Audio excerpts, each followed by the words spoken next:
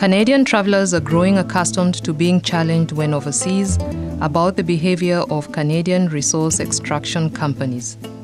In a recent World Council of Churches pilgrimage for justice and peace to Colombia, partners raised concerns about Canada's free trade agreement with Colombia, about oil, gas, and mining installations, and about weapons sales, not just to Colombia, but other countries, including Philippines.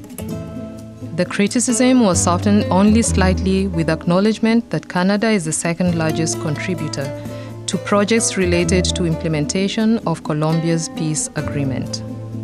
Yo me vengo a enterar hoy, o en esta gira no hoy, que Canadá es el segundo país que más aporta a Colombia, y sobre todo en este tema. Decirles que para nosotros las comunidades eso es desconocido. ¿Qué esperamos de Canadá? Que hay unas empresas que están allá, que de una u otra manera están en nuestros territorios.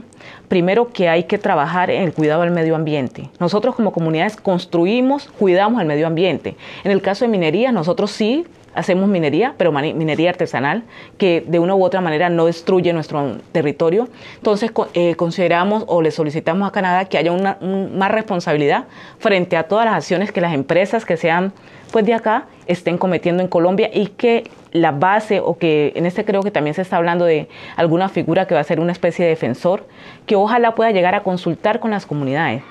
Yo quisiera hablar desde la perspectiva de una mujer pastora colombiana. Es que nos ha afectado negativamente ha sido la extracción minera. En Colombia, de acuerdo a algunos datos de la Bolsa de Valores de Toronto, nos dice que en este momento hay 28 empresas canadienses haciendo extracción minera en Colombia. Hay algunos casos muy dolorosos donde el tratamiento que se le ha dado a la tierra, pero el tratamiento también a las comunidades indígenas, a las comunidades afro, a las comunidades de campesinos, ha sido muy mala de parte de esas empresas canadienses.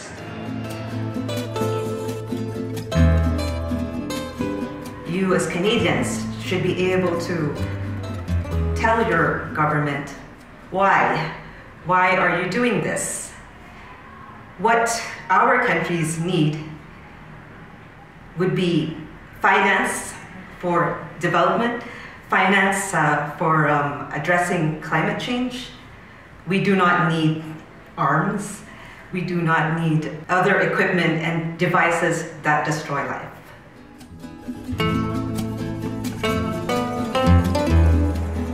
The United Church of Canada is at the crossroads.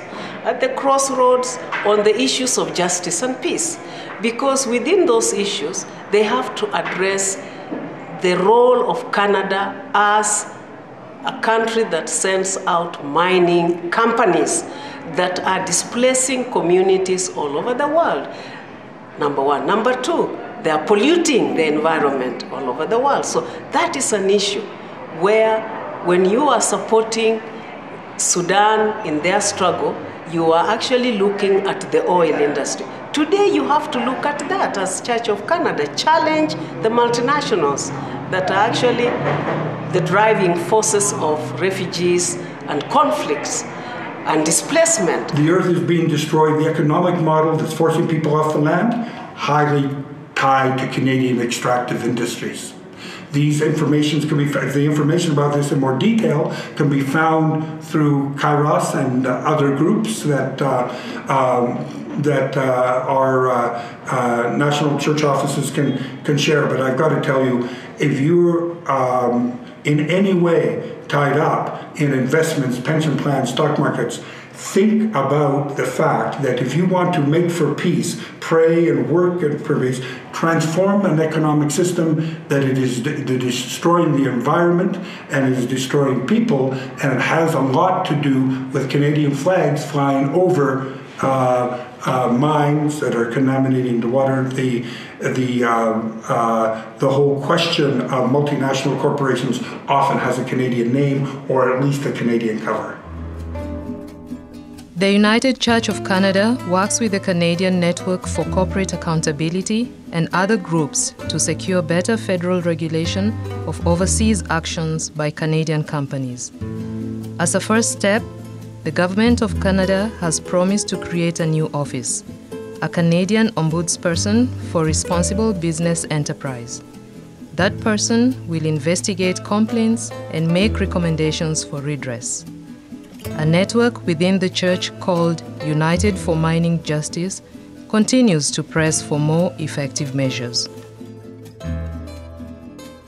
The Pilgrimage for Justice and Peace invites us to pray and study, to engage in biblical and theological reflection, to have courageous conversations, to take action, to offer a pledge of commitment, and hold a public liturgy. Check out the United Church website for more ideas and information.